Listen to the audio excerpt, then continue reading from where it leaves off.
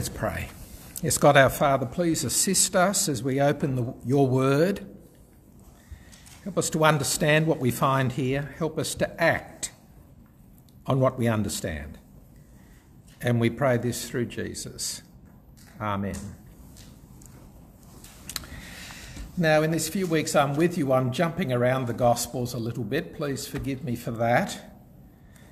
Because I'm taking up a certain theme, deciding for Jesus. It seems that Jesus, could I express it like this, made a profession of putting people on the spot. Putting people in a situation where they had to decide, what do you think about Jesus? What are you going to do about Jesus? He regularly did this in his when people encountered him in the gospel. Now, this morning we're going to look at John's gospel, and a well-known part of that gospel, John chapter 18, chapters 18 and 19, which cover the trial of Jesus before Pilate. As I've probably said to you, John's gospel, it's the simplest Greek in the New Testament. And all theological students who have to learn Greek wish that John had written the whole of the New Testament, because Paul is a lot harder and Luke is quite difficult when it comes to the Greek and so forth. But John writes in the simplest of language. So theological students love John. But it's the simplest language, but on the other hand, it's the profoundest and the deepest writing in the New Testament when it comes to thought. And so John manages to combine these two things: simple language but profound thinking. Now, in their own way, ministers, I and others, we try to do the same thing. So if I make things complicated, you come up and tell me, because our job as ministers is not to complicate things, or to speak in kind of fancy language that no one can understand. No, John is our model. Simplest Greek, well, why can't I use the simplest of English to get my message across? But on the other hand, we should also try to be deep and in our own way kind of profound, so that we always give people something to think about. Even people who've been to church all their lives. So that's what us ministers need to be on about when we're teaching God's word. Keep it simple, but don't be simplistic. Established Christians don't want to come to church and just get revision, just to be told what they know already. So try to combine those things like John does in his gospel. Well, let's see how I go. Give me a mark out of 10, don't hold up any placards during the sermon, but, tell me otherwise. Tell me later if I, kind of missed the mark entirely. But here is Jesus, all right, John's chapter 18, putting people on the spot, putting them in a position where they have to declare what they think, what their estimation is of Jesus Christ. Well, this time it's the turn of the Roman governor Pilate. It's the trial of Jesus. So as we begin to look here, we'll begin to wonder, now, who really is on trial? Who's sitting in the seat of the judge? Who is judging who here?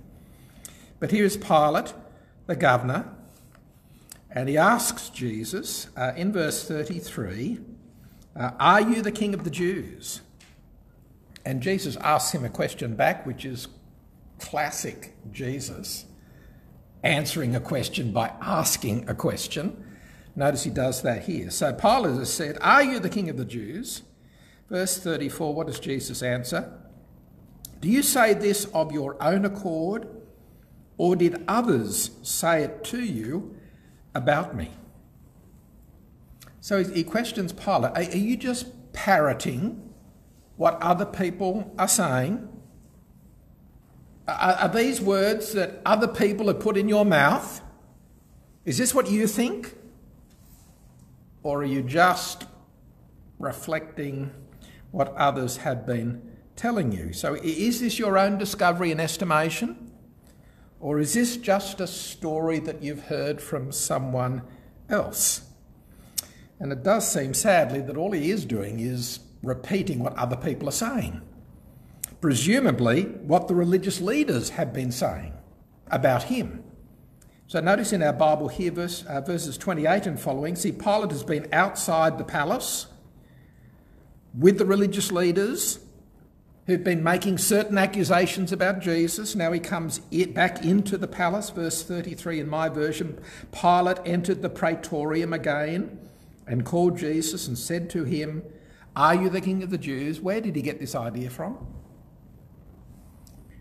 Notice what Pilate's answer is. He asks a question, Jesus answers with a question. Now Pilate answers with a question. Am I a Jew? Now that makes obvious, isn't it? Yes, he's getting this idea, this title, King of the Jews. He's getting it from a Jewish source. Apparently this is what the religious leaders who want Jesus to be exorcised, this is what they're accusing him of. He claims to be King of the Jews. And so this is a second-hand, recycled idea. It's not Pilate's idea at all. All he is doing here is reflecting what others are saying about Jesus. Are you the King of the Jews? But notice Jesus doesn't let Pilate get away with this. This is not good enough. And so the question of Jesus, do you say this of your own accord, or did others say this about you, about me? This question by Jesus is really a demand that the governor comes to his own conclusions about Jesus and declares what he thinks about Jesus. So here again is Jesus putting someone on the spot. Now, do you notice a similarity to what we looked at when we looked at Mark chapter 8 a number of weeks ago? But you, who do you say that I am? Remember how he put his disciples on the spot. What are other people saying? But you, what do you say? Who do you say that I am? And last week in John chapter 6, at the end of John chapter 6, others were making a decision about Jesus and actually turning away, no longer following him. But remember how Jesus said to the 12, "And what are you going to do?" This is what others are doing. What are you going to do about me? Jesus putting people on the spot. And so here he is again, this time toward the end of his ministry. This time it's Pilate. But who do you say that I am? Do you say this of your own accord, or did others say it to you about me? And so here we have Pilate. He's the perfect illustration of the position that every man and woman and boy and girl is in, needing to decide, who is this person, Jesus Christ, and what am I going to do about it? So here's John. Remember the simplest Greek, the profoundest thinking? Do you see how the way John describes this situation and this trial? In the person of Pilate, he really is presenting to us the situation, the dilemma, the question that every person has to face and answer. What do we say about Jesus Christ? And poor old Pilate, it's a difficult decision. With Jesus inside the palace and the religious leaders outside the palace, here is poor old Pilate, the ham in the sandwich, which we can say about Gentile Pilate, can't we? Yep, the ham in the sandwich. He's going backwards and forwards. It's like the ball on the tennis court. In chapters 18 and 19, here's, flip-flop Pilate going inside and outside, having to make a decision, not wanting to make a decision. And so this is kind of like the stage managing that John in his gospel is presenting here. And so there's a series of scenes, verses 28 to 32, outside the palace with the religious leaders. Now the rest of the chapter, he's inside the palace and he'll go outside again. how is he going to come to a decision? Here is Pilate being pulled one way and another by Jesus and the Jews, and neither are making it easy for Pilate. Pilate knows that Jesus is innocent of any crime deserving death. He says so in our in these chapters here. And yet on the other hand, he doesn't want a major disturbance in Jerusalem, not at this time. It's the Passover. The population of the city has swelled several times over with all the pilgrims who've come to a feast. This is not a time when the governor wants rioting in the streets. And so an awful choice is being forced upon him. He has to decide between Jesus and the world. That's really what is being presented here. He's not going to be able to please everybody, and neither group is making it easy. The religious leaders are insisting they want blood. They want Jesus executed. They need the authority of the governor if that's going to happen. On the inside, Jesus is asking these awkward questions and talking about his kingship, though it's not a kingship of this world and so forth. Both groups are making it terribly difficult for Pilate, who has to come down on one side or the other. What does he think? What decision is he going to make about Jesus? And this is the choice that faces every person. Notice how Jesus says here, he's come into the world, what does he say? To testify to the truth, and everyone who is of the truth listens to me. And so, Pilate, are you on the side of the truth? We will discover this. So here is Jesus on trial, but we definitely get the impression that it's Pilate who's in the hot seat. Pilate is on trial. And really we have this great trial scene here towards the end of John's Gospel, chapters 18 and 19, because in a real way, the whole of John's Gospel, the way it's presented, is a trial. The world is on trial. What are the people of the world going to do about Jesus Christ? And there are different witnesses in favour of Jesus. In John chapter 5, it talks in those terms. Who are the people testifying to Jesus? Well, his own teaching and his miracles. Even Moses testifies of Jesus. See, there are various witnesses are called in favour of Jesus Christ. And so a great trial is taking place throughout the Gospel of John. This is one of the profound ways in which John presents the ministry of Jesus using his very simple Greek. And so it's hardly accidental here, at the end of the ministry of Jesus, and there's only his crucifixion, resurrection to go, that John gives some time and attention to this trial.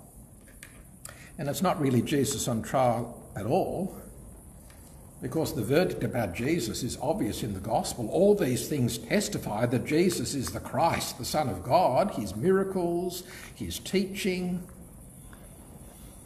the Old Testament scriptures, all the signs that Jesus performs, which is the way in which the word that John uses in his Gospel for the miracles of Jesus, they're signs pointing to who Jesus really is. No, the world is on trial. Pilate is on trial. And indeed, we the readers are being placed in that position. What are we going to say about Jesus Christ? Remember, John, in his Gospel, describes, in chapter 20, he gives a purpose statement. Why has he been writing these things? chapter 20, verse 30. Now Jesus did many other signs in the presence of his disciples, which are not written in this book, but these are written that you may believe that Jesus is the Christ, the Son of God, and that believing you may have life in his name. That's the decision that we're called on to make. And John in his gospel is saying that everything proves, Jesus' signs and his words, they prove that he is the Christ, the Son of God, and we are meant to put our faith in him. But here's Pilate. How is he going to decide? And sadly, he's this classic example of someone who ums and ahs, but then finally comes to the wrong decision about Jesus. The conflicting voices, the noisy voice of the world outside, the religious leaders clamouring for the blood of Jesus, and the calm and silent voice of truth on the inside, Jesus speaking to Pilate in the palace.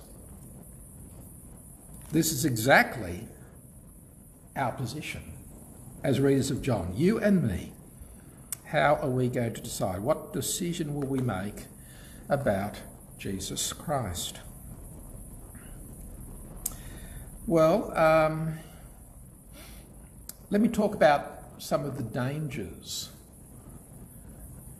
The great danger, of course, is we're going to make no decision at all. But let me talk about some of the dangers that people face in making this decision. And there's the danger in its way of the Christian home. How could the Christian home be dangerous? Growing up in a Christian home, you've heard the truth about Jesus from your mother's knee. I can remember my mother, before I could read, when she tucked me into bed, she read a few Bible verses and prayed with me. The danger of the Christian home. Growing up in a Christian atmosphere, certain Christian practices have become second nature just because of your upbringing. A Christian mother, a Christian father. The decision was made for you about going to church. You never had to decide whether you were going to go to church or not. You were taken to church. And your parents encouraged your Christian involvement, and you learnt to repeat certain things until you think that they're your own thoughts, but maybe they're not your own thoughts. They're just the thoughts that have been implanted in your mind by your loving and well-meaning parents. But growing up in a Christian home, you still have to come to that point of decision. You've still got to make your own conclusion about Jesus Christ. There's the danger of Christian companions, Christian friends, who are so pleasant and congenial, and you like to be with them, and you slip into Christian ways of talking and acting because you're in their company. But that doesn't make someone a Christian. And it's not until you answer this question, is this your idea? Or only the idea of the people that you spend time with? The danger of Christian companions. Not realising that deciding about Jesus is a personal decision that everyone has to come to. And then there's the danger of a Christian school. Being brought up in that protected atmosphere with like-minded teachers who are only supportive of the Christian faith, and they don't challenge Christian values, and so you don't need to stand up or be counted. It's not like the swim or sink of state education, perhaps. And it's only too possible for a young person to just drift along in that atmosphere and not realise that they're not a Christian at all. And there's the danger of youth group. Your friends, your peers, it's fun. And you quite like the Bible studies. But you'll outgrow that group, and it's all too possible you'll outgrow the Christian faith because you never had that Christian faith yourself. And then there's the danger of a good church. A church where the Bible is taught and where you can accumulate Bible knowledge so that you're orthodox and you have sound views. But that's not the same as a personal faith in Christ. Now, do you see what I'm getting at as I'm talking about these dangers? What I'm saying is, and this is what Jesus is saying here, that borrowed convictions are not enough. There's the obligation upon each of us to do our own thinking. What do we think about Jesus? What are we going to do about Jesus Christ?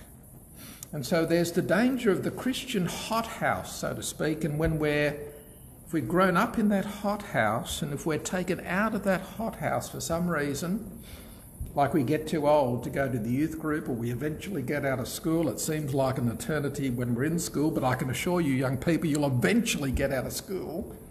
When we're taken out of that hothouse, will we be like a plant that will just wither and die because we don't have those special conditions around us any longer? What are we going to do about Jesus Christ? Now, you may have made this decision long ago. I trust so, about Jesus. So why am I even talking about these things with you? Well, I never assume in any church or any company of God's people that everyone has come to that point of decision. But it's helpful for all of us, isn't it? To think about the issues. Yes, that's right. It's only too possible, isn't it, to be in that Christian atmosphere, and maybe even because we're in that Christian atmosphere, just to assume that we're a Christian, we've never actually decided for ourselves what do we think about Jesus Christ. And so just like Jesus here, I suppose I'm trying to put you on the spot. I'm asking you to stop and think and take stock and to consider for a moment, is it possible that I'm in this very position that Pilate is in here, with borrowed conclusions about Jesus, but he's got to decide for himself. He's got to make a personal judgment and a decision about Jesus Christ. What does he think? What is he going to do? And so this Bible passage is challenging each one of us with the fact that we have to make a decision, and only we, God enabling, in brackets, can we make that decision. Only we. Our parents can't make that decision for us. Our teachers can't. Our friends can't. Not even our minister can. What do we think about Jesus Christ? In the words of Jesus, do you say this of your own accord, or did others say it to you about me? Jesus is the Christ. Jesus is the Son of God. He is the only Saviour of the world. Is this what you're saying? Or this is just what other people are saying? Remember the expression, God has children but no grandchildren. That's right. We each have to come to that point of decision. Now, I've been speaking about dangers. Well, of course, these dangers are also, if we look at them another way, wonderful advantages, aren't they? Something to capitalise, something to build on and make use of. The privilege, the advantage of growing up in a Christian home with parents who have a living faith in Jesus Christ, so that you're daily in touch with the real thing. Yes, a danger if you're not going to make use of it. If it lulls you into thinking, I must be a Christian because my parents believe. But also a wonderful advantage, living with people who live for Jesus Christ. or the advantage of going to a good church, where weekly you are in contact with people through whom the light of Jesus is flowing, because you can see this and how they speak and what they do. The Christian faith can't be a theory if you've got weekly contact with people like this, with a living faith. So these different things can be disadvantages, they can be dangerous, but they can also be wonderful advantages and privileges. And some of you maybe have had those privileges ever since you were born, or you've entered into that privilege as you've started to come to church and be part of the life of the church. But for other people, the Christian faith might just be a theory, something they've heard about. But if you've grown up in a Christian home, or you've had Christian teachers, or you're part of the life of the church, this is not just theory. You've seen the real thing in action before your eyes. Well, what use are you going to make of this golden opportunity that God, in his good providence, has given you? Well, I'm urging, but even more importantly, Jesus is urging every one of us, do you say this of your own accord, or did others say this to you about me? And it's finally a question of truth. Remember how Jesus said in our passage here that he came into the world to testify to the truth. Notice he's using that court language. The world is on trial, and Jesus in that court is testifying to the truth. See, Christianity's greatest recommendation is that it's true. We say a lot of other things about the Christian faith, but this is something really, it is actually true. It's true in the absolute sense, because it gives us the truth about God and about humanity, and how we can come into relationship with God, how our sin problem can be sorted out and solved. It's the truth about the most important things of all. And it's also the truth in the practical sense that it's true to life. If people come to faith and seek to live out their faith, that's actually how people are meant to live in the world. The life functions better, the world functions better if people love one another, for example, as Jesus taught us to do. In the absolute sense, the practical sense, it is the truth. To be a Christian is to live truly and to truly live. Jesus is the way, the truth, and the life. To believe anything else is to believe a lie, and to live any other way is to live a lie. So finally, the most important reason for facing this decision, making it in the right way, having Jesus as our Saviour and Lord, is that it's the truth.